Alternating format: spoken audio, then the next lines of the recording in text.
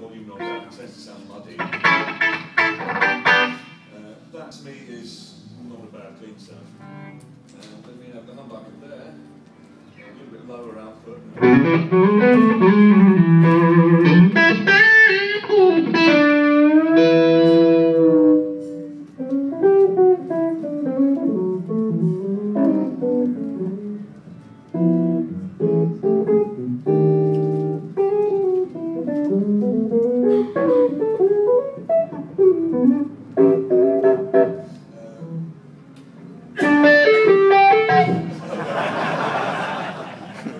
Flavours of single coil stuff, so we've got the Texan one here.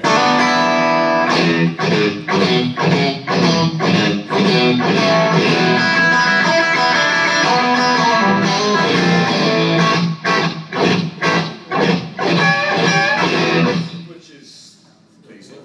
There's a bit of snarl to it. This one here, this is this and half of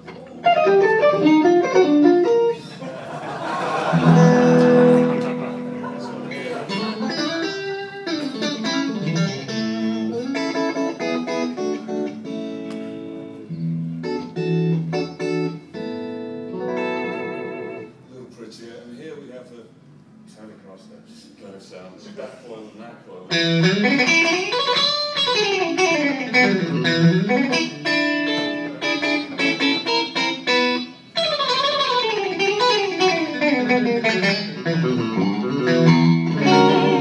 So lots of stuff going on there. I come from that old school way of getting a tone where you try and crank the power stage on the amp. So you get distortion by turning this knob up and clean by turning that knob down. Some of you will relate to this. If it's set to screaming levels of overdrive and you're trying to get the clean sound, it might be a case of getting the volume knob somewhere between 0 and 1. Your precision operation, it can take you 4 bars to get it just right. So it's down enough that it's clean, but up enough that people can hear you. Once you've got that sound,